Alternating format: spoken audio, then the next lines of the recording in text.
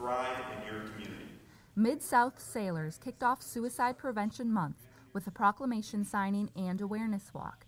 Leadership encourages sailors across the fleet to work together this year to promote Suicide Prevention Month.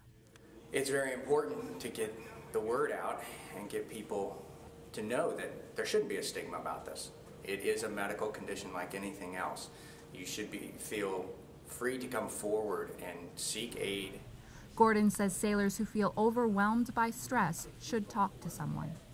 Oftentimes people have an inkling, have some indicator that something is amiss with their friends, their coworkers, even their subordinates or superiors, but nobody wants to come forward and say something, step up and say, hey, I think you need to talk to someone. Leadership also encourages commands to get their sailors involved in Suicide Prevention Month through command events and community outreach. The goal of everybody is to have a solid, reliable, effective warfighting machine. And when people are struggling with mental, physical, or any kind of other issues, it detracts from that. So the goal of all of us is to get everybody back on their feet and 100% and moving in the direction of supporting the mission.